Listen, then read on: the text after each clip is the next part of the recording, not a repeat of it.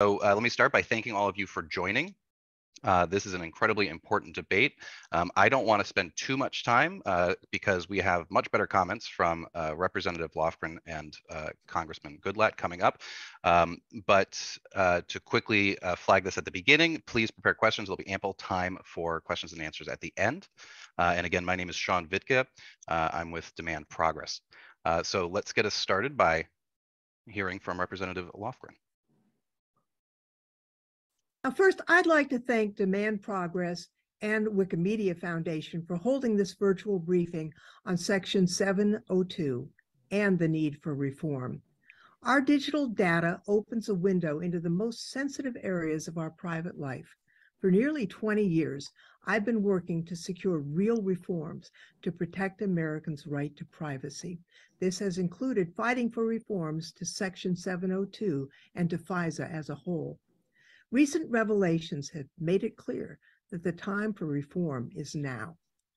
Representative LaHood asserted that he was the subject of the recently unearthed backdoor search of Section 702 acquired information.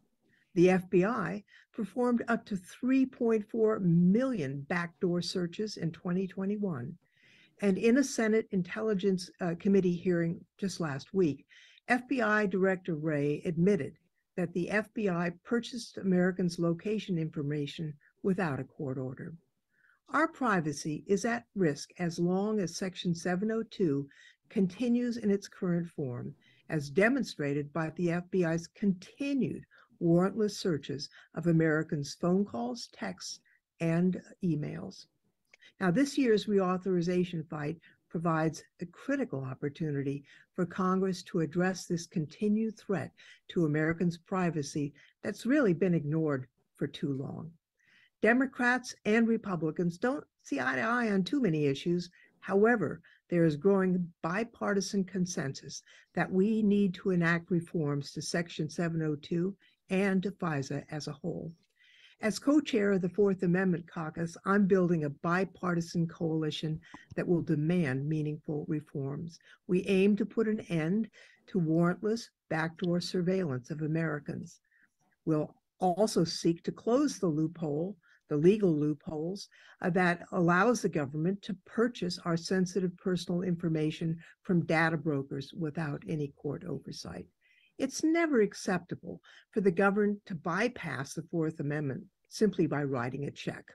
The Constitution is explicit in its requirement that the government must obtain a warrant before conducting a search. The failure to do so goes against our Constitution, and it really jeopardizes the civil liberties of Americans.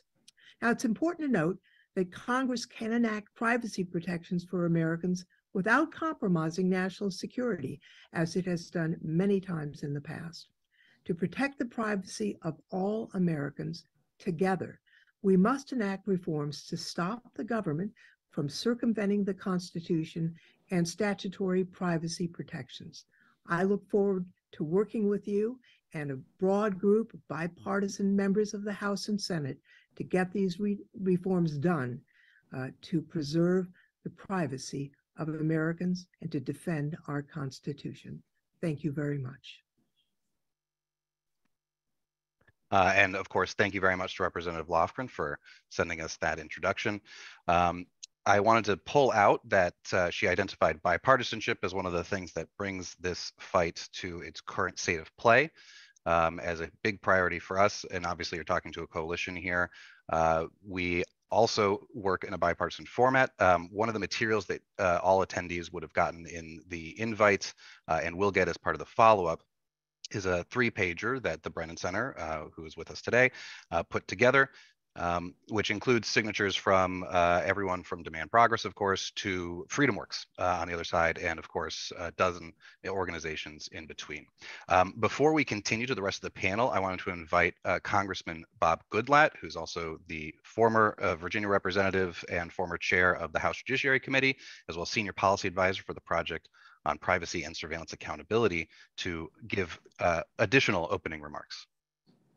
Well, Sean, thank you very much. And it's indeed an honor to be with all of you. So good morning to everyone. I'm pleased to be working with this panel. I know all the panelists well because we work together on a weekly and sometimes daily basis in promoting American civil liberties, including my organization, the Project for Privacy and Surveillance Accountability. And I very much appreciated Congresswoman Lofgren's comments, setting the tone for what's going to happen this year, because this will be a very bipartisan effort involving a whole host of outside organizations, but many members of Congress on both sides of the aisle. Just this morning, Congressman Warren Davidson, a Republican from Ohio, and Congresswoman Pramila Jayapal, a Democrat from Washington State, issued a joint statement. That's excellent. I commend that to your attention. We have both Chairman Jim Jordan and former Chairman and now Ranking Member Jerry Nadler very much committed to protecting civil liberties and to reforming Section 702. And we know that in the Senate, there are many leaders over there as well, including Senator Ron Wyden and Senator Mike Lee are working across the aisle. And we know also that Senator Durbin is working hard on this. Even the House Intelligence Committee has a bipartisan panel working on reforms. But we think the heart of this issue is going to go to the Judiciary Committee, which has primary jurisdiction over the underlying laws related to government surveillance.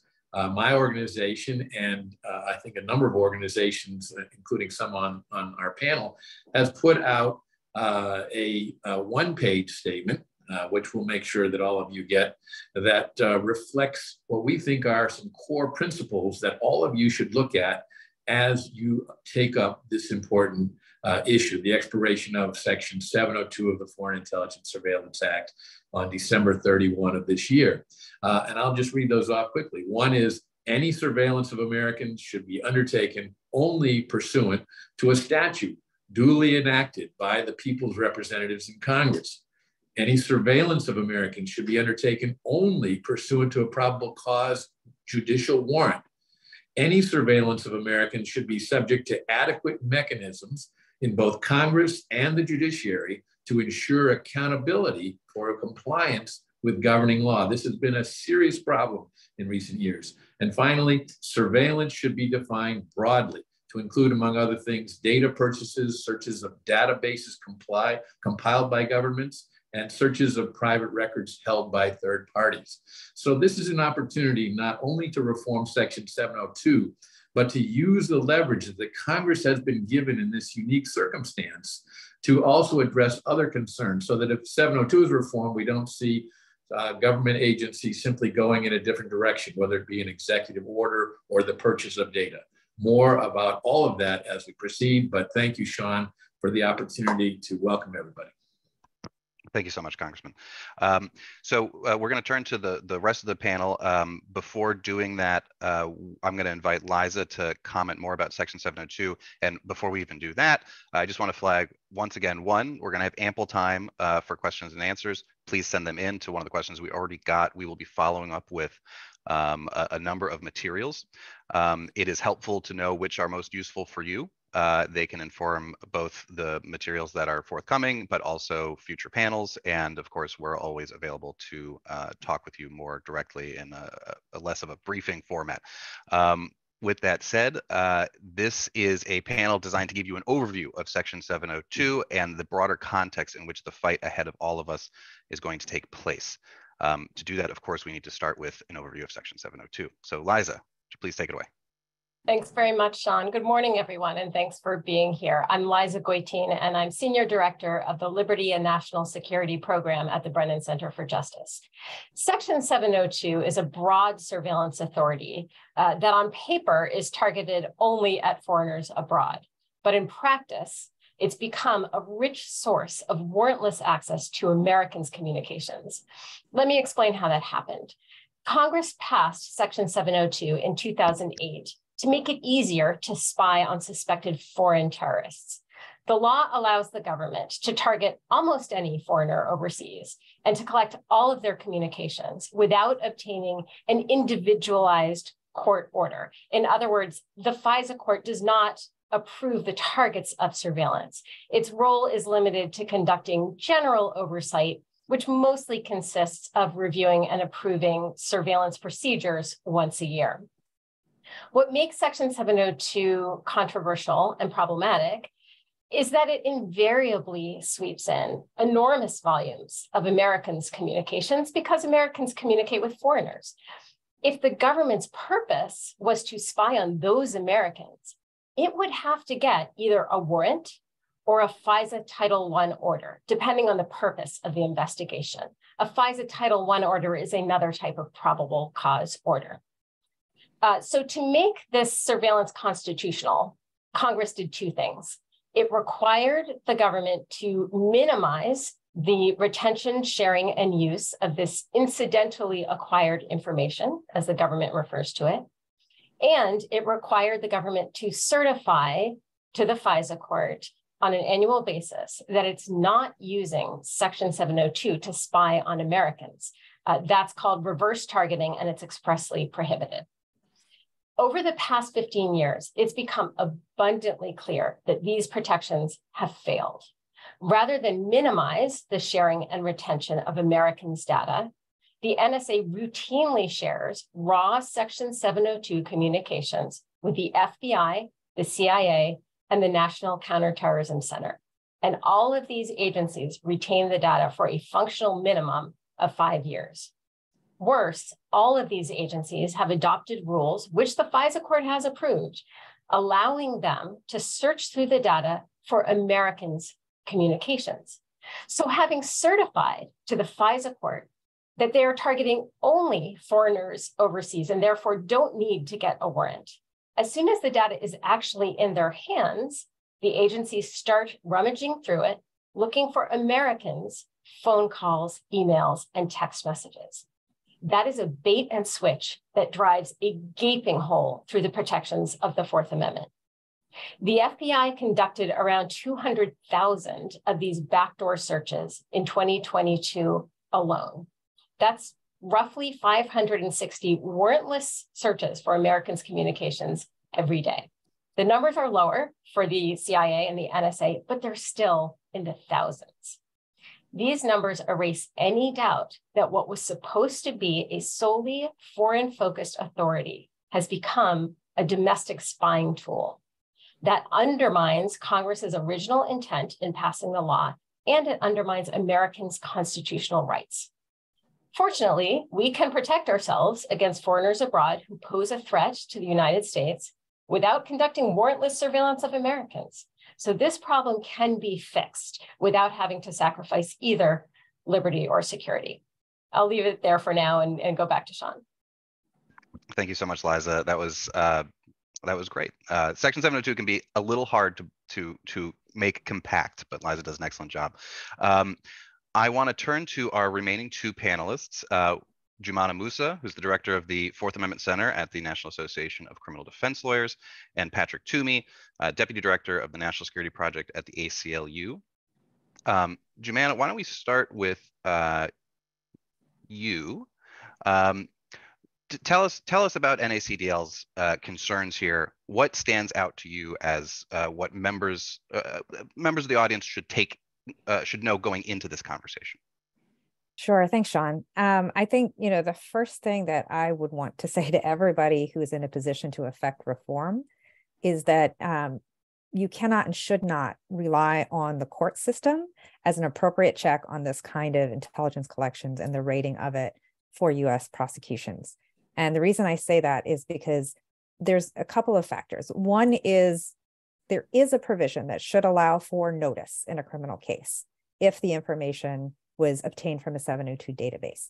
In reality, notice almost never comes. And the reason I say that is, one of the cases that has moved up that did have notice of 702 information being used is the Hezbollah case that's now been to the Second Circuit. Initially, Hezbollah pled guilty, not knowing that the information came from a 702 database. And it wasn't until Snowden disclosures that then they went back and noticed a number of cases. From our perspective, it is doubtful that the number of cases that use information based on 702 collection actually give notice. And that's for a couple of reasons. One is, like I said, it's very sparse. But the second reason is from our communications with the intel community, their notion of what is derived from 702 evidence differs greatly from what we would think. From our perspective, if you started an investigation based on 702 evidence, no matter where that investigation goes, but for cause that you're investigating anything is based in this warrantlessly collected database that you're now querying. From the intel community's perspective, if there's enough steps, they can call it attenuated, and then they engage in what we call parallel construction, which is now that you know you're onto something, even if it started from a 702 database, you then go find a different route to that evidence, and that's the route that you present in court. So often defense lawyers will be in court not even knowing the source of that information, the true source of that information. And so therefore there's no check on the 702 collection because there's no inkling that it's been used. So that is, I guess, one piece that I would want to say. But even in that context, the cases we've seen go forward, the Second Circuit has said that there is a privacy interest in this information. They didn't have enough information from their perspective in the case that they were considering to decide whether or not there was a constitutional violation, but they did have deep questions as to whether or not that analysis had been done and should be done. And so I think, again, from our perspective, the question of notice looms large, especially when you're using warrantlessly collected information against people in criminal courts. Thank you very much, Jumana. Now, Jumana just gave us a good overview of some of the challenges that in the criminal context that we see relative to Section 702. And of course, Liza gave us some of the overview big numbers that reflect overall impact of Section 702. Patrick, obviously ACLU has been one of the leaders, and I should note is helping co-host this panel with Wikimedia Foundation. But ACLU has been one of the leaders in challenging this in the courts. Can you tell us, both what's something people should know going into this conversation, but two, fill us in on the most recent news on that front? Sure, Sean. Thanks for having us today. It's great to be here. I want to tie together a couple threads that both Liza and Jumana talked about. And to start, with intelligence officials publicly calling for reauthorization, I think it's important to be really honest about what sits at the heart of the debate around Section 702. U.S. intelligence agencies have gotten access to a rich source of Americans' communications without having to comply with the age-old requirement of getting a warrant. And they don't want to give that up. And a huge piece of that is the backdoor searches that Liza mentioned, which are an immense unanswered problem under Section 702. Again, a backdoor search is when an agent or an intelligence analyst searches through the government's massive Section 702 databases, looking for the private communications of specific Americans. Here's the problem with that. These searches run directly counter to the government's justification for this warrantless mass surveillance program. The government says over and over that it's only targeting foreigners who have no Fourth Amendment rights. But after amassing billions of communications, its agents routinely turn around and go hunting through the digital haystack, looking for the communications of individual Americans they want to investigate. The Fourth Amendment requires a warrant to access those communications, but the FBI, CIA, and others use these backdoor searches to get around these bedrock protections. And that's one of the key problems that Congress needs to address as part of this reform effort. As Liza mentioned, the problem is immense because the FBI, NSA, and CIA together conduct hundreds of thousands of these warrantless searches every year. And we have a sense of how problematic these searches can be because compliance violations have come to light again and again. Most recently, we learned that at least one member of Congress had been subjected to a backdoor search, but other disclosures have revealed that FBI agents searched for the communications of people who came to the FBI to perform repairs, victims who approached the FBI to report crimes, business, religious, and community leaders who applied to participate in the FBI's own Citizens Academy. So that's just a few examples, and these are really the tip of the iceberg amidst hundreds of thousands of searches. And at the same time, as Jumana started to describe, the courts really have not been able to get at this set of issues. The government in its public statements has emphasized or has said that every court to address Section 702 has found it lawful, but that's wrong in at least two different ways. First of all, the FISA court itself has found Section 702 unlawful on at least two occasions, in both instances because of how that surveillance was intruding on the privacy rights of Americans.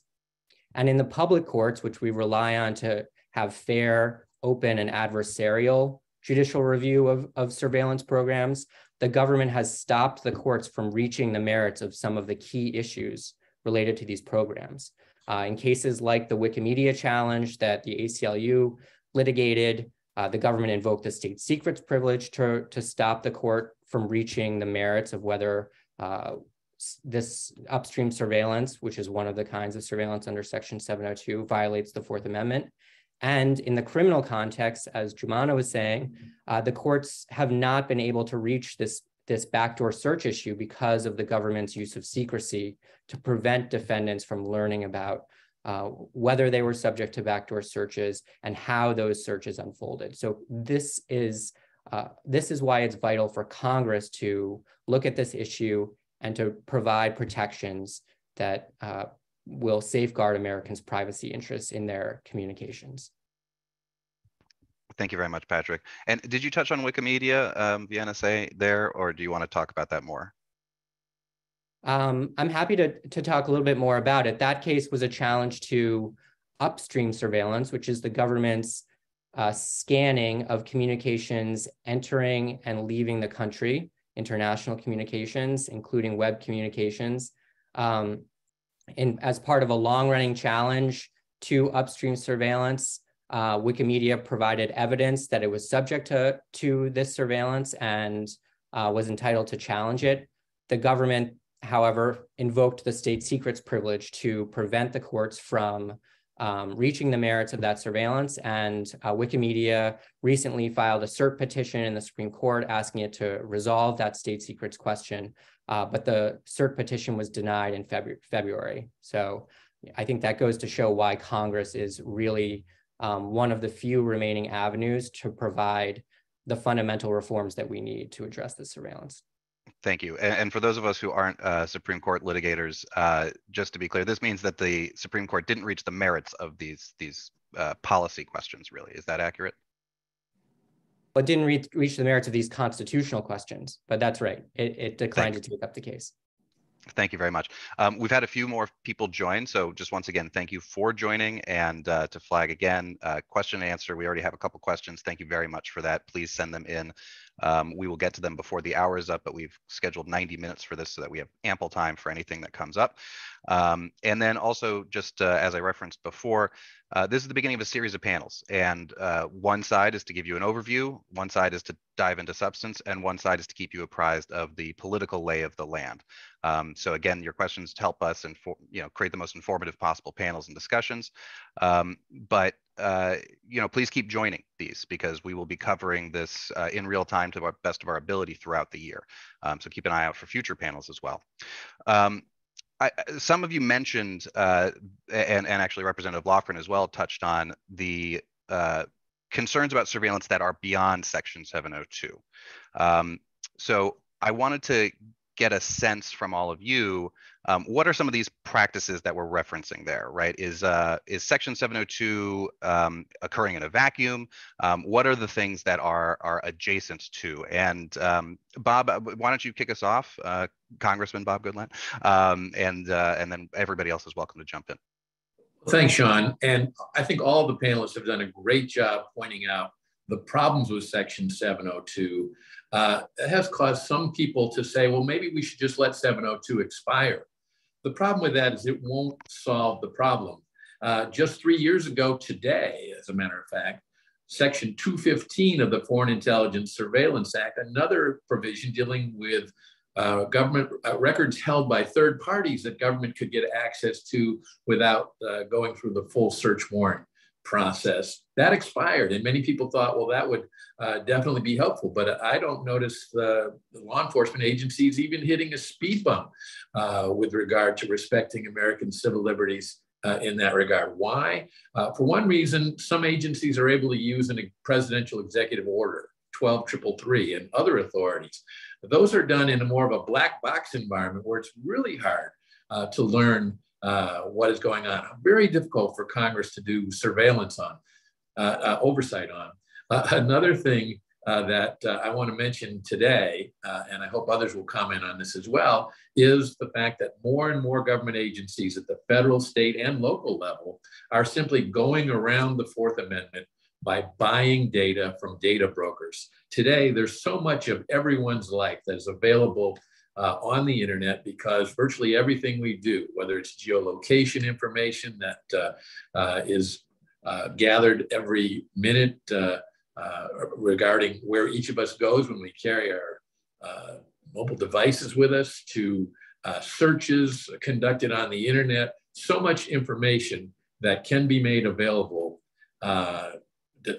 through third parties that the government simply doesn't need to even do some of these things anymore. They can simply buy it. That loophole has to be plugged. Courts have started in the direction of doing that, but it'll take them many years through case law to get to the point where Congress has the opportunity this year, with the leverage provided by the expiration of Section 702, to take measures in these other areas as well. We shouldn't miss this opportunity. Thank you very much, Congressman. Liza, I'd love to get your thoughts on this as well. And Jumana, I saw you unmute, so let's go Liza, Jumana, and Patrick, if you'd like to join in as well.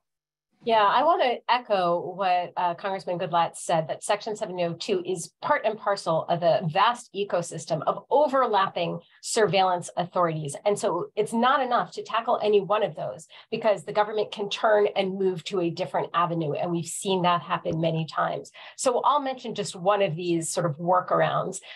We've been talking about 702, which is, of course, part of FISA. FISA applies as a general matter, and I'm oversimplifying a bit here, when the government collects information inside the United States or from US companies. When the government operates overseas, it's often able to do so outside of any statutory framework and with no judicial oversight whatsoever. So the protections of Section 702, as inadequate as they are, don't even apply when the government engages in these exact same activities overseas.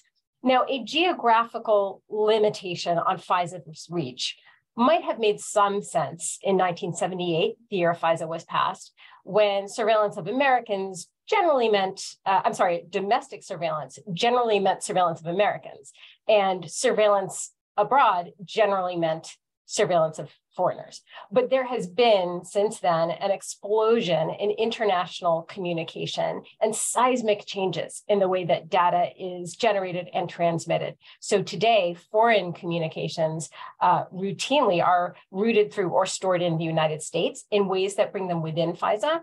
And Americans' communications are routinely rooted in and stored overseas in ways that can strip them of FISA's protections. In 2008, with Section 702 and the FISA Amendments Act, Congress tackled the first half of this problem. It ensured that the government would be able to collect foreign communications inside the United States without having to get a FISA Title I order. Congress didn't do such a good job on the second part of the problem. It left Americans' communications overseas vulnerable. So to complete the modernization of FISA, Congress should ensure that there is a statutory framework in place involving judicial oversight for any surveillance that results in the collection of Americans' communications and Fourth Amendment protected information, regardless of where that surveillance occurs. Thank you so much, Liza. I actually want to draw this out a little bit. So you talk about the Congress tackling the first half of let's say, some sense of gap in FISA. What does that reflect in terms of the last, 2 decades, I guess 15 years since 702 passed? Does Congress regularly go through questions of how this other surveillance should be occurring? Has Congress spent a lot of time focused on this other side of the equation that does seem to be equally important? If we're going to provide a way to access warrantlessly access communications domestically, what does that mean about Americans' communications overseas? Is that something that Congress has been debating? No, not at all. And just as this sort of extra statutory surveillance doesn't involve any judicial review, it generally doesn't involve much congressional oversight. There's certainly not any open congressional oversight. The intelligence committees will say that they do some oversight, although at some point after the Snowden disclosures, Senator Feinstein actually said, really, we don't have much visibility on this kind of extra statutory surveillance at all. So there's really minimal congressional involvement in this extra statutory surveillance. And because there is no statutory authority that governs it, and therefore there's no sunset, there's nothing to amend, it simply doesn't come up. And that it should, but it doesn't. And that is why I think Congressman Goodlatte really hits the nail on the head when he says we have to use the leverage of the expiration of Section 702 to address all these other problematic and overlapping aspects of surveillance that otherwise would really escape congressional action. Thank you. Jumana and Patrick, and I don't want to be specific about which of you goes first, by the way. So whoever's more raring to go. I think I'm raring to go. I want to pick up on a few things that both Liza and Congressman Goodlatte had to say. I obviously come to this from the perspective of what happens in criminal proceedings, but I think the critical thing for people to understand is that really impacts so much more than the accused in a criminal case. Because right now, sort of in this era of big data and easy access to digital communications that we are living through, we are watching that kind of access almost swallow the purpose of the Fourth Amendment, right? Which is to protect everybody's privacy, their personal papers, effects, their communications. And the reason I say that is this, because, we're in this moment where, yes, we're looking at the specific 702 collection. Even in the context of the 702 collection, some of the types of breaches of that information that we've seen that Patrick was referring to, right? Looking up the information of people who want to apply to a Citizens Academy or working at the FBI, things that are completely outside of anybody's imagined scope of the program, would not have happened but for the fact that you can just access that database, right? There's no warrant requirement. There's no need to stop or pause or do a check-in before that querying was happening. And I think the other piece of that I would like to remind people is even of the kinds of breaches that we know have happened through this kind of transparency and reporting and data, that is from sort of some investigations where they just sort of pop into different offices to see what's happening here. That's not a comprehensive look. What that means is we may have learned about the investigation into a local political party or a member of Congress. What we don't know is how many times something like that has happened, because there is no way to sort of comprehensively look at, everybody who's querying everywhere. I'm sounding like the Oscars, right? I think the other piece, though, that I would like to bring up with this is the fact that even in the context of addressing 702, I think this is so important. It's been said in a couple of different ways, but where we find ourselves often is a place where it's almost like squeezing the balloon, where Congress says, okay, you can't do it in this place, but then all the air just goes over here and it gets absorbed by a different program. You say, you can't do it in this place. All the air goes over here, it gets absorbed by a different program. So whether it's another FISA program, whether it is executive orders, whether it is the ability to just write a check and purchase data to get around any kind of warrant requirement in terms of accessing U.S. person information, communications, data, all of that is of a piece. And so we strongly encourage Congress to think about this, not just in terms of this particular program, which again, without congressional action, we're not going to get really answers from the court, but to really think about not just the programs, but the behaviors, and to monitor and to modify and to actually put protections in on that behavior by the government to access people's digital communications, their data, all their personal, private, personal information without any kinds of judicial process. Because again, if we think about it narrowly in terms of, oh, you need a warrant because this is, a criminal investigation, then people start to kick up things, well, because it's foreign intelligence, there may be, terrorism, there may be some kind of frightening crime at play. That's a way of getting people to look away from what is really the critical issue, which is that people's personal private communications, their digital data is all being collected in a way that the government has been able to access repeatedly through many different venues without a warrant. And so I think that's part of how I hope this gets approached, which is, again, trying to modify and address the behavior and what the government can and cannot access in order to protect people's privacy, versus just thinking about it in terms of this narrow lane of one program, which has shown repeatedly that it can't even comply with its own minimization and other types of restrictions. Thank you so much, Jumana. Patrick, I want to invite you to get in here if you'd like. I'll just say the takeaway is that there should be a comprehensive, consistent framework for protecting Americans' communications. And there should not be these gaps that are growing in significance that leave Americans' communications vulnerable based on the happenstance of whether they're collected overseas or collected on US soil. An American has a protected privacy interest in their communication, whether it's intercepted abroad or here on US soil, and there should be a single standard that provides strong protection. Thank you so much. So that's most of the discussion that we're going to have. We have a lot more questions for the panelists, some from you. I want to answer one that came in already, which was whether or not there's a written brief or summary of the Wikimedia v. NSA case that folks can have access to.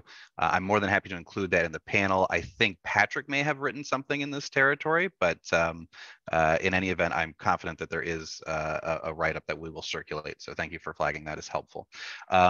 For now, we're going to turn to Ali Marino from the Wikimedia Foundation to do a presentation on some of some important data points that I think are critical to understanding where the American people are on these issues. Ali, can you hear us, and can you take the screen over? Good morning, everyone. I can hear you, and I am going to share the screen now.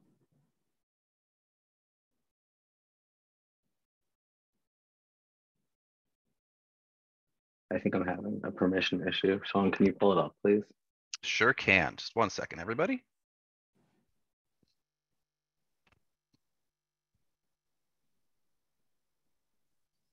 All right.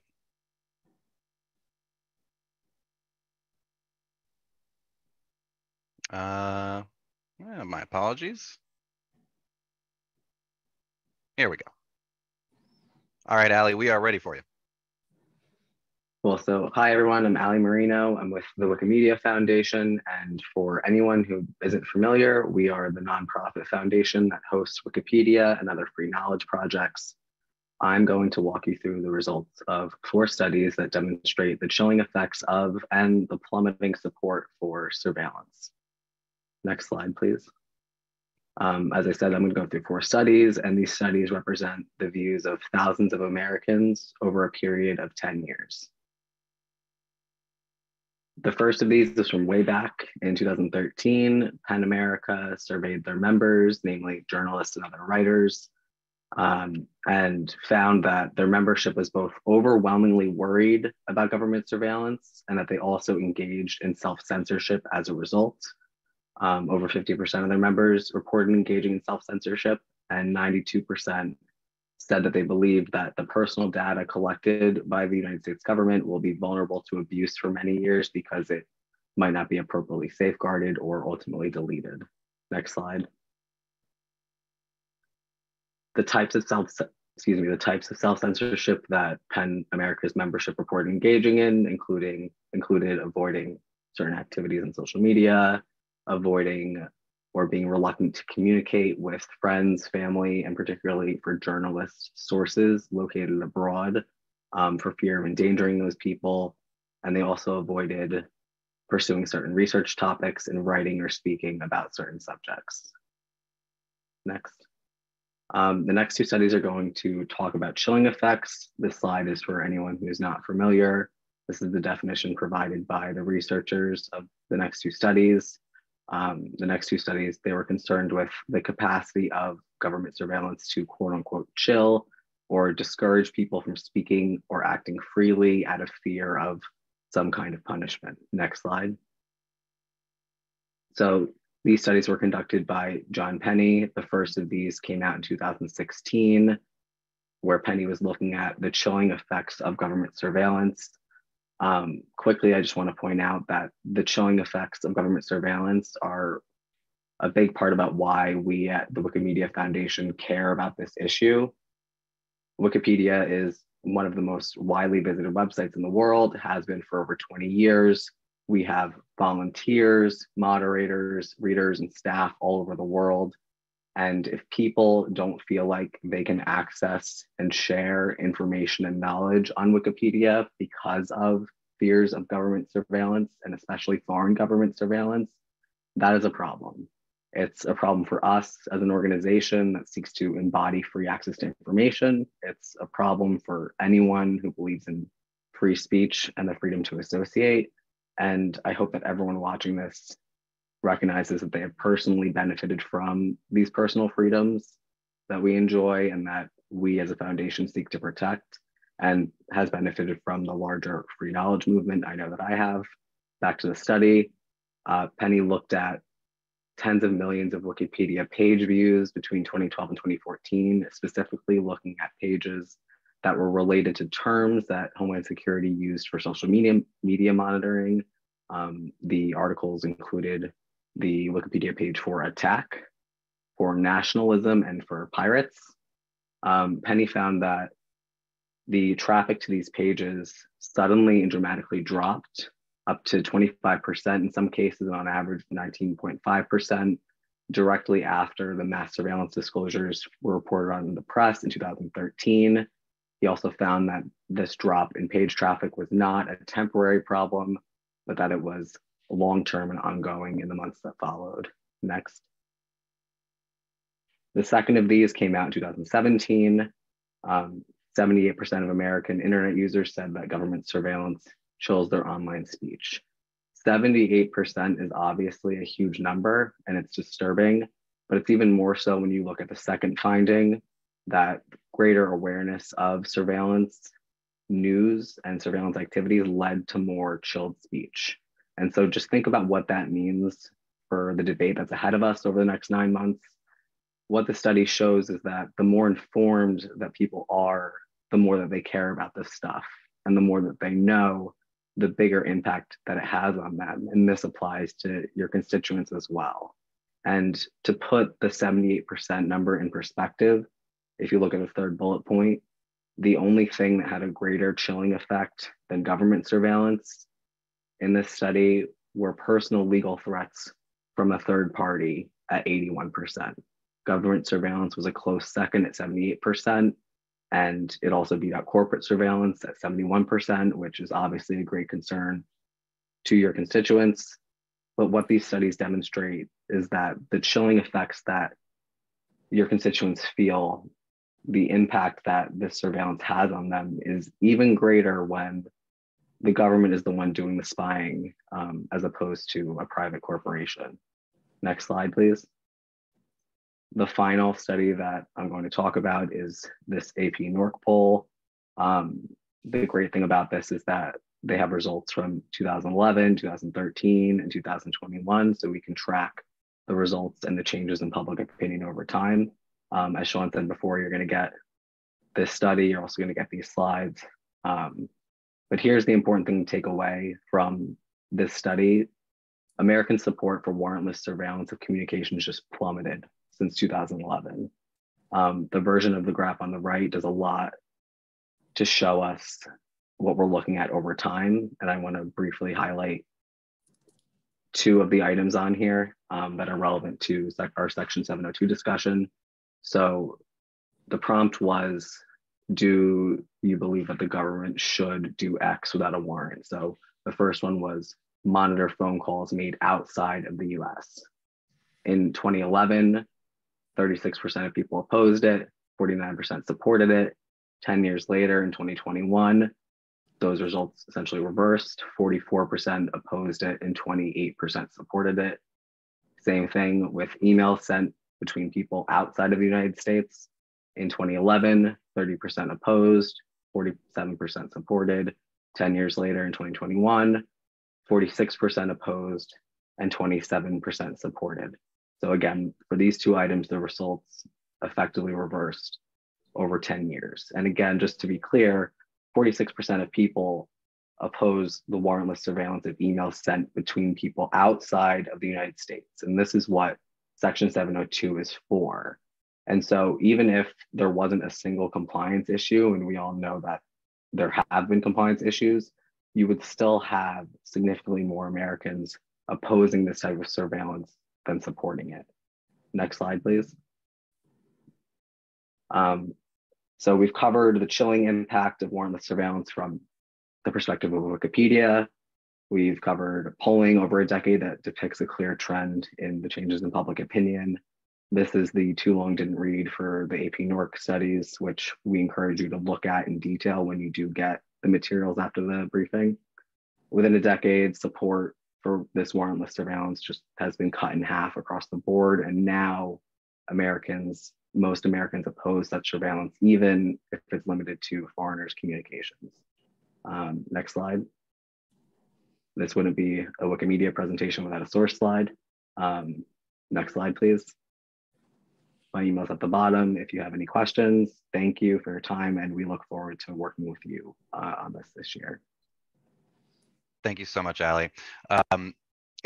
These are pretty impressive findings. The AP NORC poll, of course, that's Associated Press, came out 2 years ago. One may imagine that there are more polling will come out throughout this year, but 2021 is not the end of when these civil liberties concerns stopped. And so it'll be interesting to see how much these trends continue. But that reversal is stunning. I remember when I first saw that poll, I was surprised. We're going to move to questions and answers. And I'm actually going to, I have a number myself, but I'm so thankful that some of you have already sent in answers, or questions rather. So I'd like to kick this one right to the panel. Congressman, maybe we can start with you. Somebody asked, what can our member of Congress best do to protect American privacy? Well, I think one of the things they should do is to call for hearings in the House Judiciary Committees, particularly if they're on the Judiciary Committee. That would be particularly important.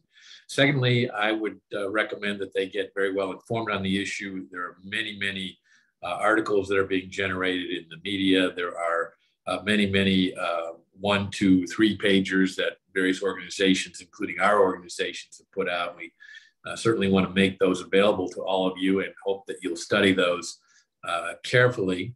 Another would be to ask your constituents, have the member of Congress, and they often do polls and they do telephone town halls. They can make this a poll question or a subject of a telephone town hall.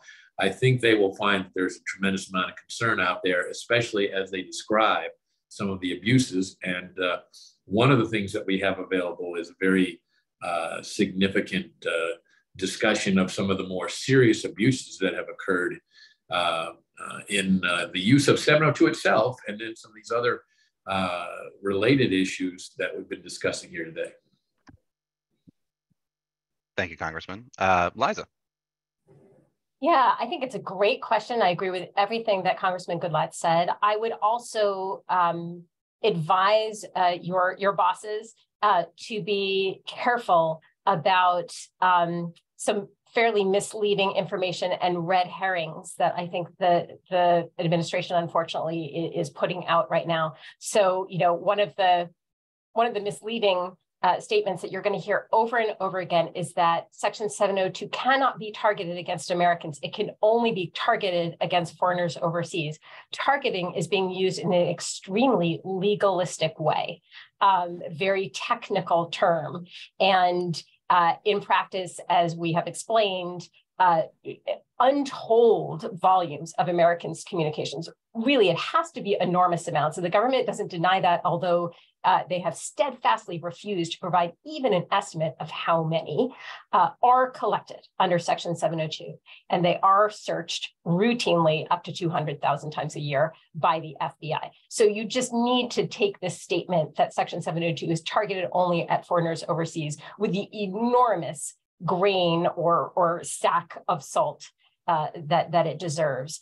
And then similarly, you're going to hear people trying to make distinctions between Title I of FISA and Section 702. And they're going to say all of the problems have been with Title I. That was the authority that was used to conduct surveillance of former Trump campaign aide Carter Page. And Section 702, there really haven't been any major problems. And Section 702 is, again, targeted only at foreigners overseas. Bear in mind that Title I of FISA is the high watermark when it comes to protections for Americans. So if you're seeing these kind of errors and mistakes and really sort of bad behavior by the FBI in a Title I application, just imagine what's happening in Section 702, where there is no individualized review by the court. And you don't have to imagine, because we've had multiple FISA court opinions stretching back 15 years that recount violation after violation, often systemic violations by all of the agencies that are involved in this program. So it's just going to be important. Oh, and just one more, and I'm sorry, I know I'm taking up a lot of time, but the administration will present all of the examples in which Section 702 has been used to help address threats that are posed by bad foreign actors. That's not the point. The government can and should be able to conduct surveillance of foreigners overseas who pose a threat to United States interests. That's not the issue here. The issue is whether that program should be used, repurposed, to conduct warrantless surveillance of Americans. So I guess what I would say is the best thing that your bosses can do is to keep their eye on the ball and not to be distracted by some of these talking points. Thank you very much, Liza.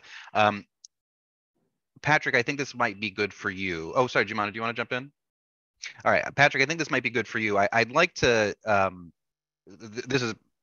it can be easy to get lost in the weeds here, but I hope, and I think the panel has done a good job presenting the overview and the general framework for this debate. I want to dive into something relatively specific, though, which are two news items that came out of last week's hearings in front of the intelligence committees. So I'm gonna invite Patrick to answer this, but of course everybody's welcome to jump in. FBI Director Wray, during the Senate hearing, described the FBI previously purchasing geolocation information that had been, quote, derived from internet advertising. And I think that's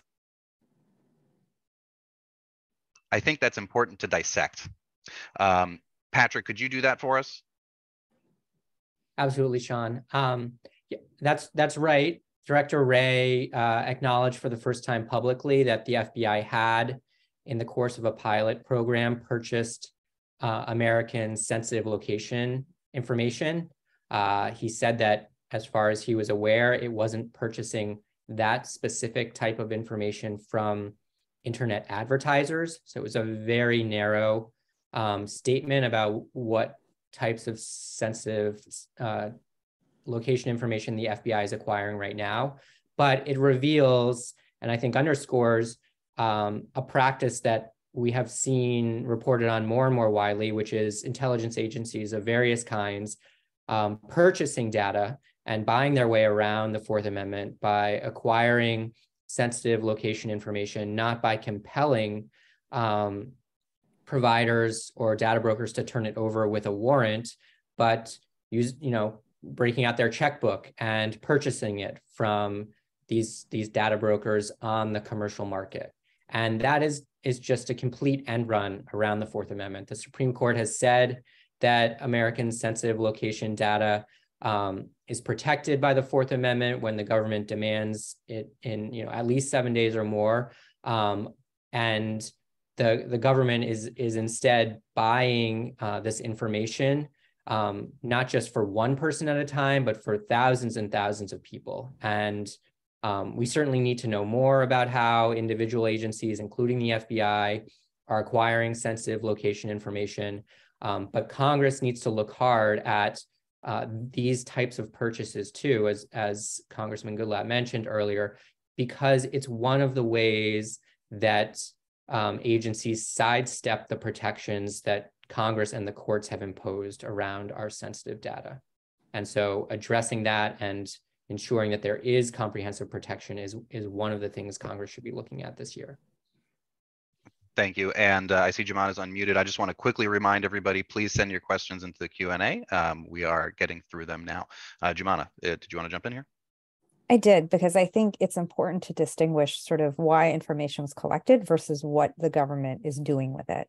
And so when we talk about whether data is being purchased or requisitioned writ large from tech companies, you know, information, location information that is gathered for advertising purposes is gathered to say, you know, you're somewhere in this region of town, it's Taco Tuesday, and this is where you can find great tacos, right? Or you've been shopping for shoes online. We know you're located next to these 5 shoe stores they want to advertise to you. However someone feels about that, the sort of the follow-on impacts of that are not great, in the sense that, like, maybe you don't want tacos, you're not actually going to buy a pair of shoes, you know, you move on. But when we talk about taking that information to track where people are, it can track people in really sensitive locations, right? So when someone says your sensitive location information, like maybe you were at a place of worship, maybe you were at an AA meeting, an NRA meeting, Planned Parenthood, you know, a therapist's office, any amount of places that the government doesn't have any business knowing about, right? Just because you happen to be walking around and had looked at shoes online, or whatever reason that information was collected. And so I just think that distinction needs to be made, because not only has the Supreme Court already decided that people's location history is constitutionally protected, but the courts are currently considering even what happens when you're doing massive geolocation searches with geofences and other things. And the constitutionality of those considerations, which I know is a different topic, are being considered. And so the idea that you can go to a data broker who may be gathering data to advertise to people and buy all that information, have a query to locate people wherever they are, as the government, should be deeply concerning. And like I said, this is one of those places where you have this unwarranted, this warrantless collection of information that can be queried in 702. You have this not fully understood amount of information that's collected under executive orders. And then the purchase piece, it's really sort of a trifecta of the erosion, not just the Fourth Amendment, but any notions of personal privacy. And so that's why we feel very strongly that this is a moment for Congress to do sort of what Patrick said earlier, right? Which is look at one standard that would protect people's privacy as they move about in the world, whether it's their location data, their digital communications, you know, whatever piece the government is taking on. So that goes back to my balloon example, I suppose. I think the other thing I just want to pull out that Liza said that's really important to remember, there is not a thing in terms of protecting people's personal private information that keeps the government from acting on intelligence of bad actors overseas about to do bad things. There really is not a single thing that says, because, you know, even we get to a warrant standard, and I say this as someone, you know, who works at an association of criminal defense lawyers, the warrant standard is not that high a bar to meet. It's not as though, you know, you have to go through 27 steps to get a warrant. Warrants are given out fairly easily. What it is that speed hump that says you're not just going to go rifle through this database to look up things, you know, on a whim. What it says is, if this is going to show up in a criminal case, there's a warrant there, you know what database has been searched, right? These are almost like minimal types of protections, and they absolutely don't in any way hinder the types of investigations that are being used to promote the need for this kind of intelligence collections. And so I just want to make sure that sits with people. And I'll leave it there. Thank you, Jumana. And I'm going to draw out 2 points to turn into a question. The first is that I think it's worth making sure every staffer in the audience knows that there have been bipartisan efforts to get these answers, to investigate exactly these issues, and in particular around geolocation, bipartisan, bicameral efforts. There are a lot of questions that need answers, and they are going to need answers before Congress can make an informed decision about any of these issues, but especially Section 702. Frankly, there is a lot of oversight that needs to get done, and the committees of jurisdiction could be having those hearings tomorrow, and I think most of us would argue should. We need these answers, but I also want to draw attention to maybe a question mark that I have on the other side of Patrick describing, you know, geolocation sharing. What if the FBI believes it can buy geolocation information, including about Americans? What does it say about what they think is legal to purchase more generally? There are obviously a lot of other kinds of records about Americans available for sale at this point that aren't location. I would invite anybody to answer that. But I'm going to call on Patrick. Liza, do you want to go? I mean, I was just going to say, just as Title I of FISA is the high watermark for FISA, within the Fourth Amendment space to say that something gets full Fourth Amendment protections and that the government has to obtain a warrant in order to acquire that information. That's the high water mark under the Fourth Amendment. And that's what the Supreme Court applied to geolocation data. So if the government believes that it can simply evade that by purchasing geolocation data, then presumably any amendment that receives Fourth Amendment protections is to some extent going to be subject to that same analysis. Now, we can't know because the government is not sharing its analysis here. It is not sharing it's not sharing its behavior, which agencies are purchasing which databases for which purposes. The statement at the hearing about the FBI's purchase of data was the first time that an agency has publicly acknowledged its role in purchasing data. So this is happening in a black box. But I think we need to be deeply concerned that all kinds of very sensitive data that Americans generate, for example, internet search records and web browsing records, that sorts of thing, could potentially be subject to this government purchase loophole around the Fourth Amendment. Thank you, Liza. I have a great question from an attendee. I hope the person who just submitted it can hold on. I think there's a question I wanted to ask that'll set this up quite nicely. Congressman Goodlatte, we've talked around, and in some cases specifically about basically the political opportunity that the fight this year around reauthorization of Section 702 or possible reauthorization of Section 702 represents. Can you talk more about that? What do you mean by leverage? You mentioned during your opening statement.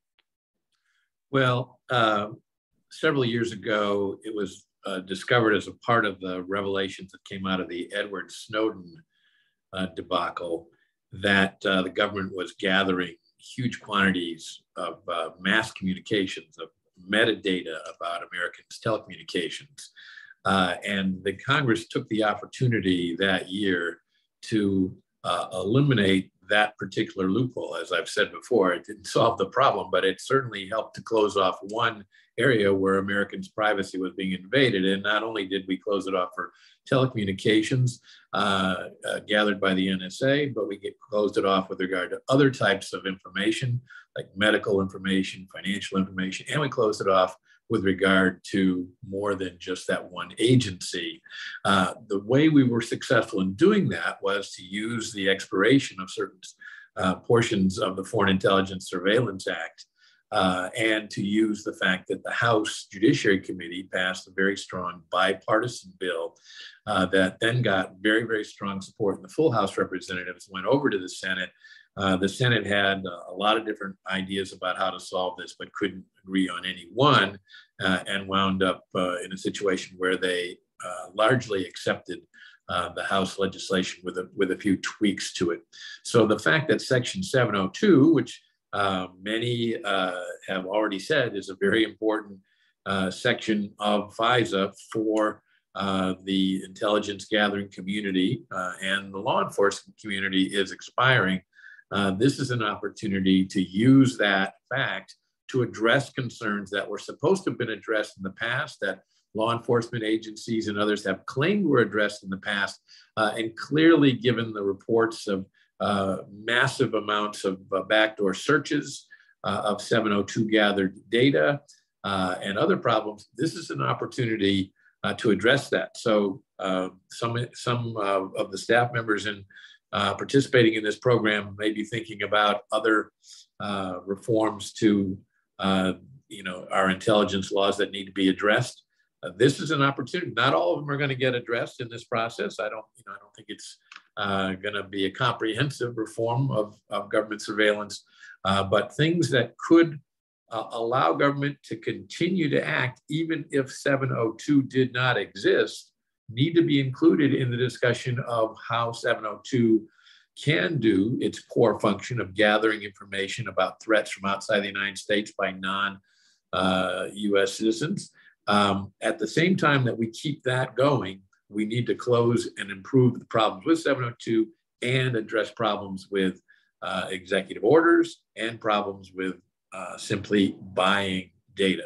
And I want to stress again how important it is that this issue even in the difficult times that have existed on Capitol Hill in recent years, has remained a very strong bipartisan issue. You see that in the statements that are being made by members on both sides of the aisle.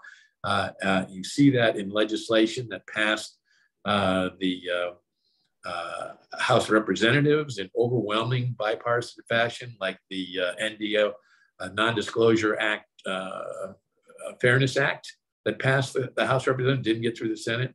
The Press Act got through the House, overwhelmingly bipartisan, didn't get through the Senate. The same opportunity exists here on a much larger scale. And so I encourage people to use the opportunity of the moment to leverage the fact that this law is expiring at the end of the year to get some really good bipartisan reforms. And if we pass them out of the House, I think it's going to be well received by many, many in the Senate as well. Thank you so much, Congressman. So this is a more particular question about whether or not something fits into the debate that you just described. But I do want to pull out that I think Congressman Goodlatte did a great job describing a few of the corners that are already relevant.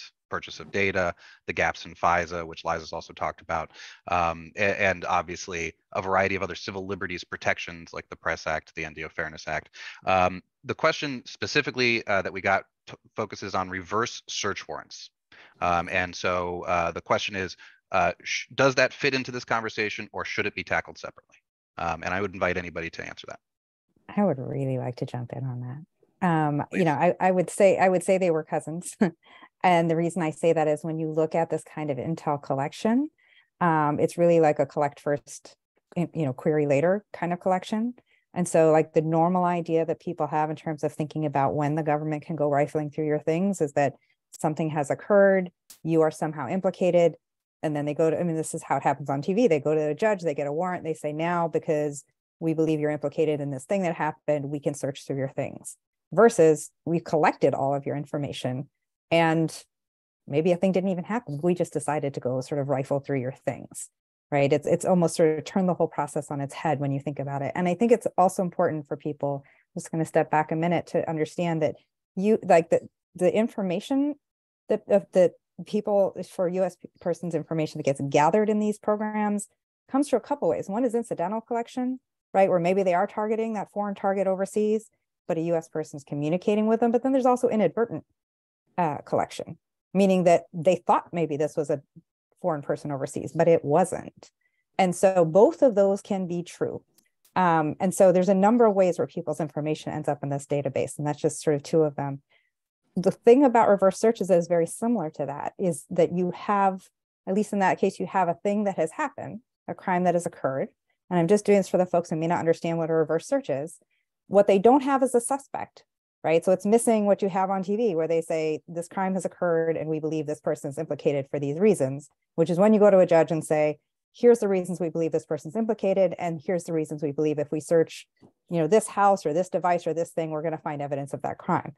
You go to a judge instead and say, we know a thing has happened. We have no idea who did it. We have no suspects.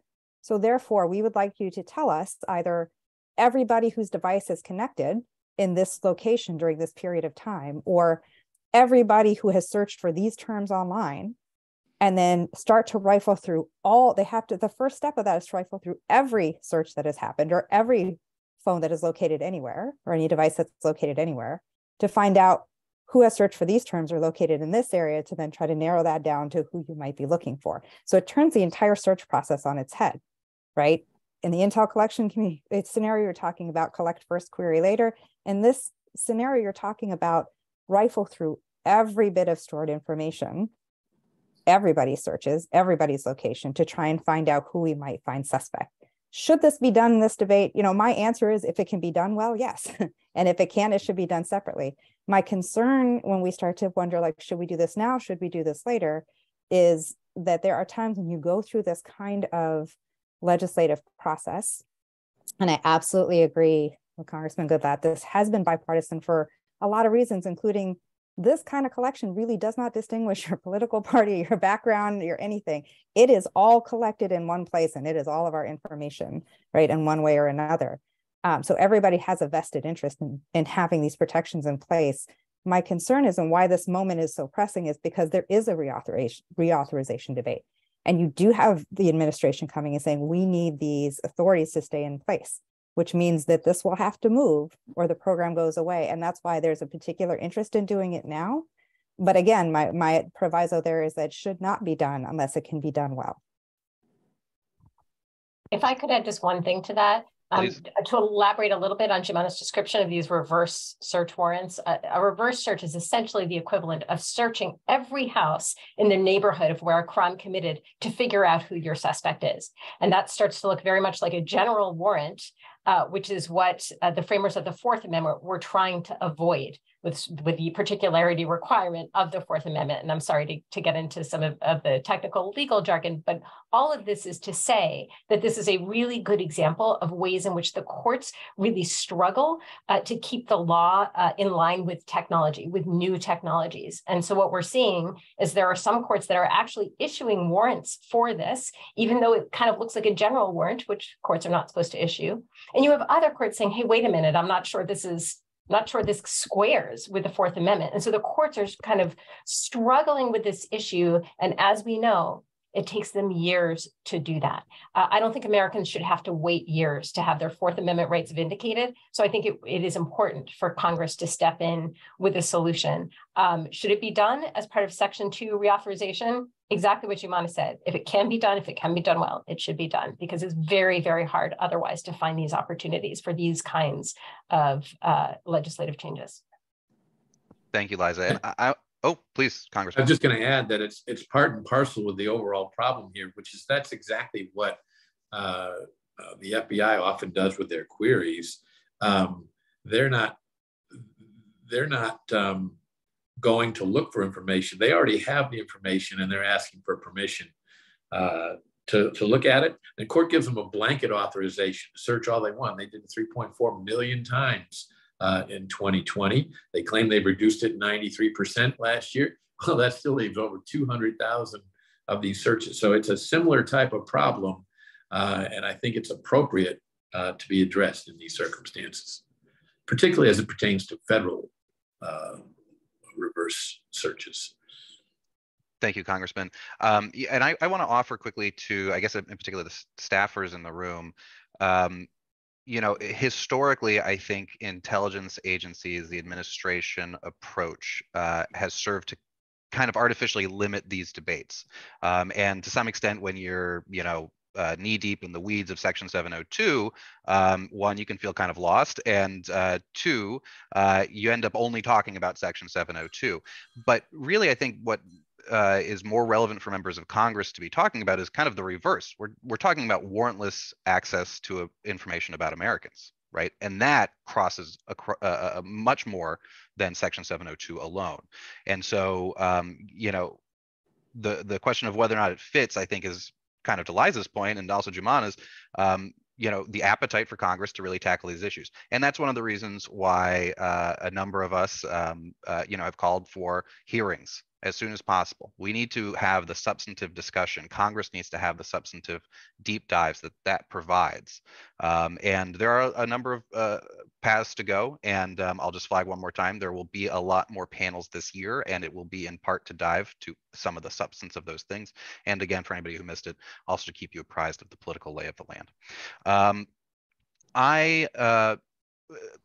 think we've done. Let me please. Interrupt there to add something I intended to say earlier, and that is that there are civil liberties organizations across the political spectrum, including, you mentioned, for example, Freedom Works, but also Americans for Prosperity, the Due Process Institute.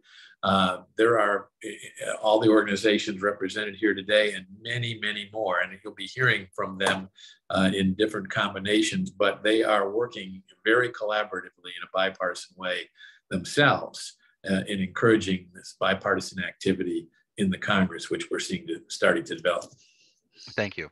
And I think the conversation just now does a good job of describing kind of the open field for interested members of Congress, for privacy champions on the Hill, to pursue substantive reform beyond Section 702.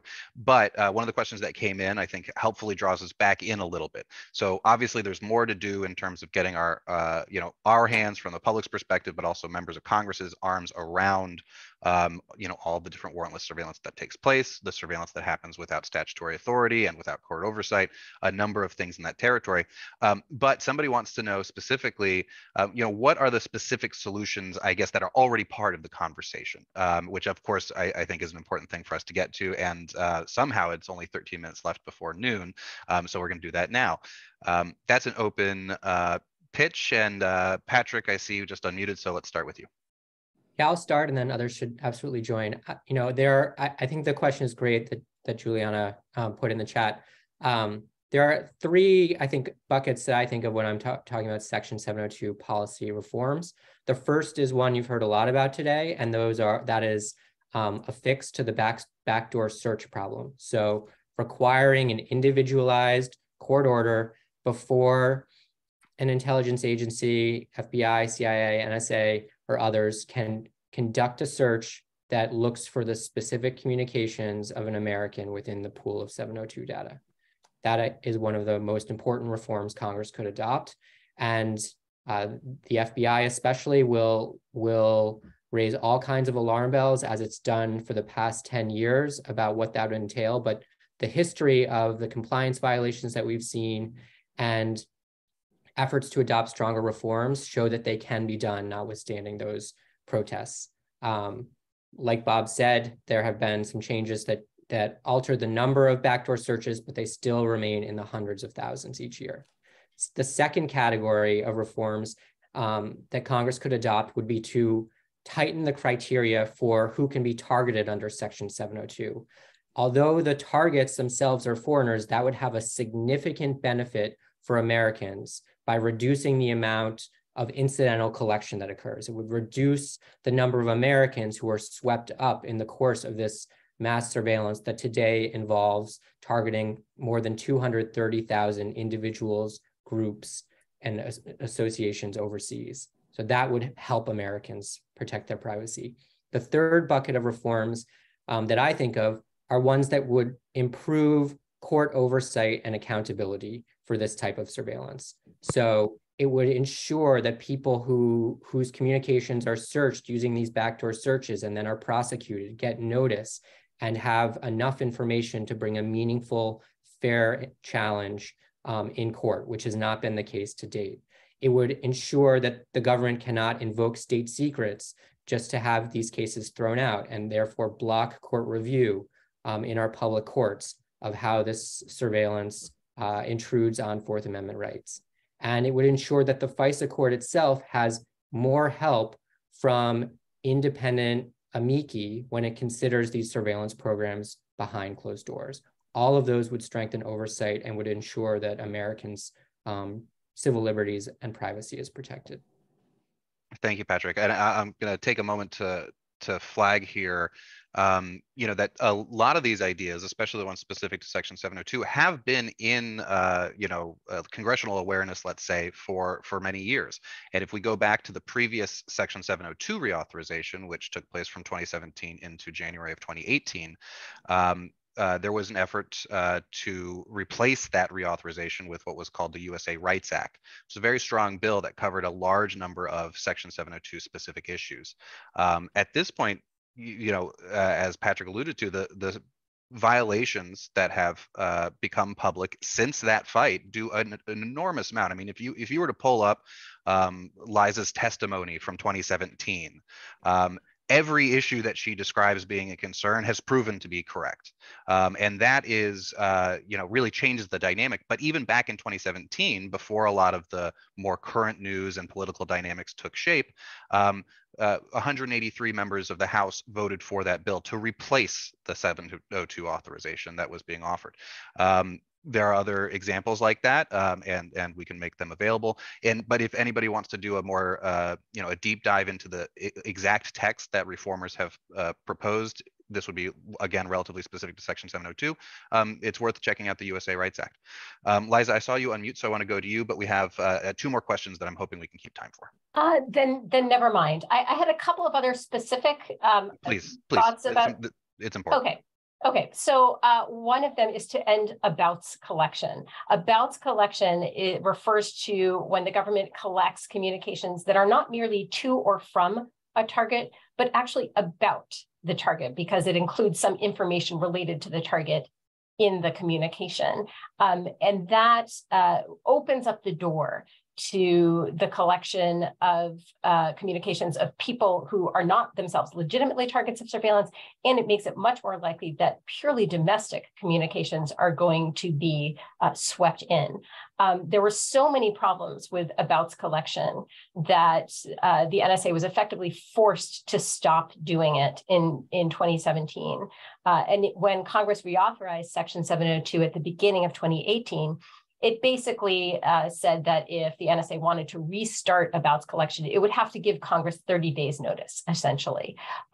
Since then, according to the government, they have not restarted abouts collection. It's clearly not necessary, and it raises unique concerns for Americans' privacy. So Congress should just prohibit it and just have it done with. And then the other one that I was going to mention is to really strengthen the limitations on retention of Americans' communications. As part of minimization, the agencies are supposed to minimize the retention of Americans' communications. As I mentioned earlier, the agency's rules allow them to hold on to that information for what ends up being a functional minimum of 5 years, because there are so many exceptions to that 5-year rule. 5 years is too long, and there are too many exceptions. So Congress should specify that by minimizing retention, it is talking about maybe a 2 to 3 year period without all of these sort of exceptions that are no doubt swallowing the rule. Thank you, Liza. Can I add one thing, Sean? I know there's other questions. Yes, no, and actually, let me add to that. I was actually going to turn to you because obviously, attorney-client protected communications are super important to the criminal defense lawyers. Could you talk about that? And I can imagine, Liza started to hint at some of the weedier stuff, things like minimization procedures. We are running out of time, but I think it would be great for you to comment on whatever you were about to say and what Liza just said. Well, it was coming right off of what Liza just said, because when it comes to minimization, I think what needs to be clear for people is when you're gathering all these communications, you are absolutely going to end up gathering privileged communications, which is communications between attorneys, their teams, and their clients. The communications privilege is older than the Constitution. It's a fundamental understanding of, in order to have any kind of fair adversarial system, people have to feel free to speak to their attorneys, right? And in the worries that somehow this is going to let criminal activity occur, there's absolutely a crime fraud exception that has never gone away. Every attorney knows that if you somehow get involved in, rather than your client saying, here's the 27 things I've done in the past, and this is what I'm facing, your client says, well, here's the thing I'm going to do. And you say, this is how you do it. That obviously doesn't apply. And so I just want to lay that to rest before anyone says, well, what if the information is in there? But other than that, every kind of communication between an attorney, their team, and I say their team because it's not just the attorney themselves, it can be the investigator, it can be the paralegal, it can be anybody associated with that representation, and the person in question is supposed to enjoy absolute privilege. It is not supposed to be accessed unless it falls into that narrow exception. In reality, and the FISA courts have looked at the question of privilege, we have a couple of problems. One is, from our perspective, the way the FISA court has looked at the question of privileged communications that were captured is really a Fourth Amendment analysis, right, of whether or not you can use something in a criminal proceeding. That is not the appropriate analysis for privilege. Privileged communication is privileged because it's privileged, not because it's going to be used in a criminal case. And so fundamentally, it is not meant to be accessed. With the way the FISA court has analyzed it, there are some procedures to segregate it in the context of a criminal prosecution, which I'll get to in a second, but then they leave open that it is actually fair game for any kind of analytics on foreign intelligence. That is already a fundamental problem. The second problem that we see is that there is a different standard in every single agency on how you address privileged information. What that means is the NSA has their protocol, the FBI has their protocol, the CIA has their protocol. The point is, for attorneys, there should not be a guessing game of, well, who has handled this and what provisions apply. Some of them talk about just the attorneys. Some of them talk about the attorneys and their teams. This is completely unworkable when it comes to the question of privilege, right? Because you can't have to guess at what agency is handling it to understand what protections apply. And the last thing I'll say is, which hopefully is not a surprise when you talk about the intel community, there's no transparency in the sense that even from the pieces of how privileged communication is handled that we've seen, parts of it are redacted. And so there is not a consistent, clear, transparent policy on how privileged communications are handled.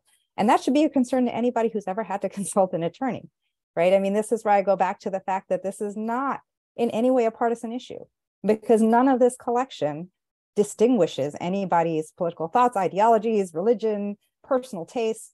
It's all getting collected. And so we really, really encourage Congress to look at sort of from the macro to the micro, how to ensure that people's privacy and privileged communications are protected. Thank you, Jumana.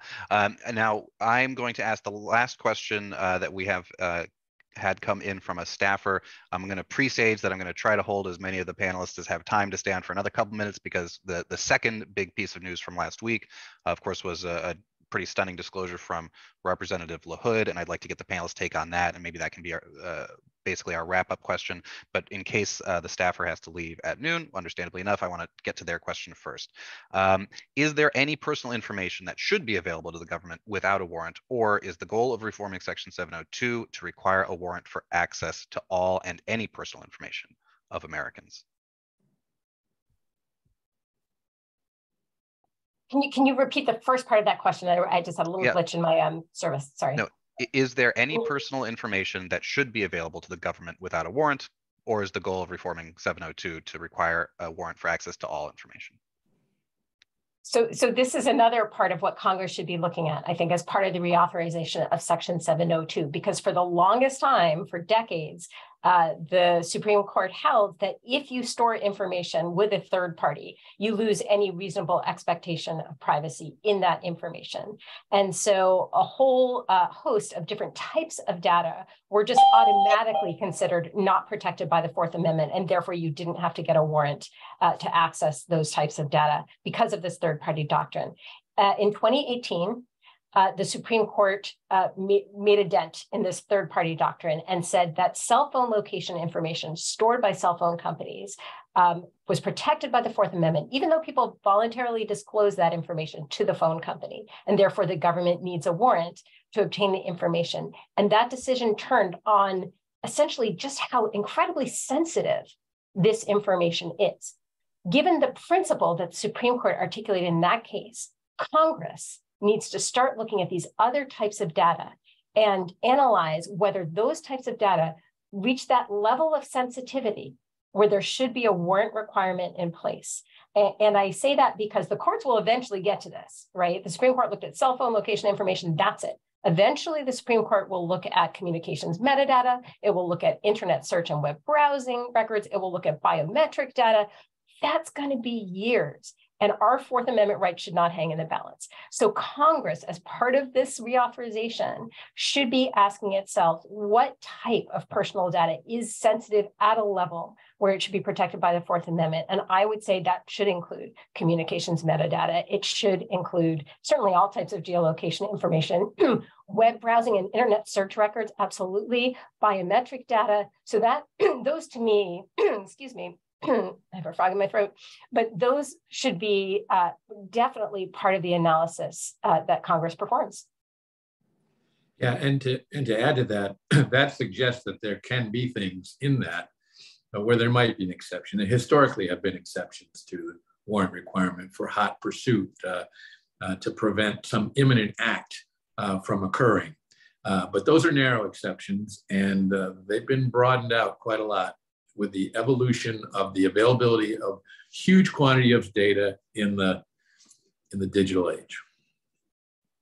Thank you. And I would just point out that, I think Liza did a great job describing, the information that rises to the level of a reasonable expectation of privacy, to use a Fourth Amendment term. But it is pretty much, it strikes me as impossible to describe the amount of information about Americans that are held by private actors or otherwise available to the government. And I think there is obvious sensitivity of a different sort to things like location information, as the Supreme Court has recognized, as Liza pointed out, but also to these other questions that have also just been specifically identified, like biometrics and things of that nature. The point is Congress gets to decide this. These are really, really enormous policy questions. These are constitutional questions. And as we heard at the beginning of the panel, the courts are not reaching them. So this is just a question of how much Congress is going to fall behind and how many opportunities it has to act. And I think what you've heard from the panel today is that this is the year to act. This is the biggest opportunity pretty much any member of Congress is going to have to make this impact to step up and protect their constituents' privacy. Before I let everybody go, one, thank you everybody for staying on so long, but I do want to touch on the disclosure from Representative LaHood last week. I don't have anybody primed for this, but I know we all covered it. Can somebody just tell us what happened, and then can somebody tell us the significance? And then I'd like to close probably with another note from Congressman Goodlatte about what it may mean for the political fight and opportunity ahead. So who wants to start by talking about what the disclosure was? I'm happy to jump in, assuming my voice works. But as part of a report on compliance incidents that the government submitted a couple of years ago, that was only made public fairly recently, a few months ago, the government disclosed that among a large number of improper backdoor searches that the FBI conducted in violation of its own internal rules, there was a search using the name of a sitting U.S. congressman. And what happened quite recently is that Representative Darren LaHood, who has actually been appointed as the head of a working group within the House Intelligence Committee that's looking at Section 702 reform, disclosed that he had looked at classified documents that indicated to him that he was, in fact, the subject of this unlawful backdoor search. Now, what's the significance of that? I would say the significance is that that's got to be the tip of the iceberg.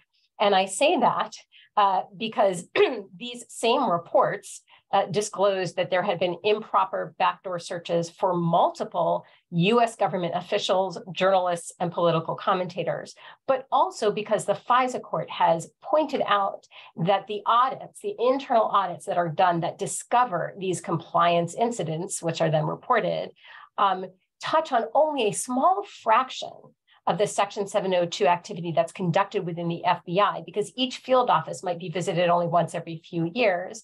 And so the court itself acknowledged that the violations were actually probably far more widespread than the compliance reports would indicate. And so you have to imagine that Representative LaHood very well might not have been the only U.S. Congress member who was subject to a backdoor search improperly. It could be one of your bosses. And I think that's, for me, that's a major takeaway from this. Thank you, Liza. And I'll note that Representative LaHood described this as, a perceptible separation of powers issue as well. This risks weeds, so I'm just going to touch on it. But for anybody who's interested in digging in more after this conversation, if you dig into that compliance violation, it, clearly was an unacceptable, egregious search using the congressman's name. But the compliance violation itself was that it was overly broad. It wasn't that the government was searching through information using a member of Congress's name. And so Liza's talking about, there are other violations, but really we don't have a sense of how often this kind of a search happens that is considered compliant, but is otherwise a search for a member of Congress's communications without a warrant. Sure. Please, Let me Congressman. just jump in and say, I suspect that there are a number of other members of Congress who think they're that one name. And I suspect also that there are many more members of Congress who have no idea that they have been surveilled in some fashion or another, not just under this backdoor search under 702, but under other authorities. And so I think it's important that not only do we address that problem in 702, but we address this broader problem of the government gathering data from a whole host of different sources and having it available to search like that. It's inappropriate. It is a threat to our separation of powers under the Constitution. And it's a threat to assuring that we have an independent branch of our government that can actually step up and freely address these problems in a comprehensive way that would satisfy their own concerns, but more importantly, satisfy the concerns of all Americans, all of their constituents. Thank you, Congressman. And to draw a couple of the peaks out of what you just said, like that search is very important. As you heard earlier in the panel, Jumana said, a warrant requirement isn't that high, right? You're not getting a conviction when you secure a warrant. The question really is anybody independent of the FBI or whatever agency is doing the backdoor search reviewing that, or is it all an internal executive branch decision? And I think the coalition of folks in front of you and that you'll be hearing from throughout the year, emphatically say we need that independent check. We wouldn't see so many compliance violations if we had it. So we are out of time for questions. I really appreciate the overwhelming number of you who were able to stay for not only an hour and a half, but now 6 minutes over. I want to just invite folks to offer the one thing, if they have it ready, that they want the audience to take away from this discussion. And then we'll close down after that. So I'd like to start with Patrick, and then Jumana, and then Liza, and then Congressman Goodlatte, if you could give us a final comment to wrap things up. That would be great. And I'm also going to take this opportunity to thank Representative Lofgren, who obviously provided the opening statement for today's discussion and has just generally been obviously a privacy advocate for decades. Patrick. I'll just finish by saying there's going to be a lot of talking points that everyone hears about this surveillance over the coming year. And I encourage people to reach out to our organizations here today to really understand where the weaknesses are, or how those talking points may be misleading, because as Liza said, there's just so much to this that is not captured by the administration's talking points. And we want to be here as resources to help unpack that. Thank you. Jumana? I just want to go back and underscore the point that Patrick made earlier, which is that as Congress moves forward in considering this, to really think about considering how to curtail the behavior rather than how to address a program. Because as long as we keep trying to go program by program, then it's always going to end up happening somewhere else. And so this is really the opportunity to address these things in a holistic way. And, going back even to the Supreme Court conversation that you were having, no one has to wait for the Supreme Court to get one of these cases and decide, right? Congress has the authority to address these issues right now. And so my hope would be that this gets addressed not just in the context of 702, but in the context of the way in which the government is dealing with people's personal, private data and communications. Thank you. Liza? I would emphasize that not only should this be done, but it can be done. I know all of the different reforms we're talking about, all these different programs, it may sound overwhelming when you boil it down to these simple principles that Congressman Goodlatte laid out. There are definitely ways to do this, and there are people who can craft the language that's needed. That part absolutely can be done, but perhaps even more importantly, the scale of this type of reform seems daunting in a Congress where, frankly, the political environment sometimes makes it hard to do even some small things. This is different. This is kind of a unicorn where there is just tremendous bipartisan bipartisan support for doing real reform for Section 702. And I would say seize that opportunity. This really can be done. Thank you, Liza. I'll sneak my quick comment here. As has been said, I just want to draw this out and emphasize it. This coalition and literally dozens of other groups are eager to support members who are trying to engage in this. So please do not hesitate to reach out, like Patrick said. Congressman Goodlatte, the floor is yours. Well, thank you. And I simply want to thank everybody, Demand Progress and the Wikimedia Foundation in particular, for hosting this, members of congressional staffs, and many, many other people will have an opportunity to have further sessions like these. And we welcome hearing from all of you as well when you have your questions and so on. And you'll be hearing from us and from your constituents regarding this. When you do, and when you start seeing legislation, some of it you may see sooner, some of it you may see as the year evolves. Take those 4 principles that I outlined at the outset and apply them to the legislation you're looking at. Does it address all the problems that we've outlined during this hour and a half? But more importantly, does it protect the Fourth Amendment of the United States Constitution?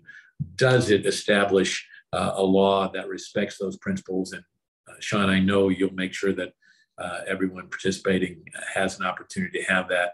And finally, take advantage of this bipartisan opportunity at a time when bipartisanship may be hard to find in other areas of legislating. This is not one of those areas. This is an opportunity to really get something done for your member of Congress's constituents. Thank you so much. Thank you, Congressman Goodlatte. Yes, I will certainly be following up with all of the RSVPs probably around the end of the week with materials, including everything you've seen today. Do not hesitate to reach out.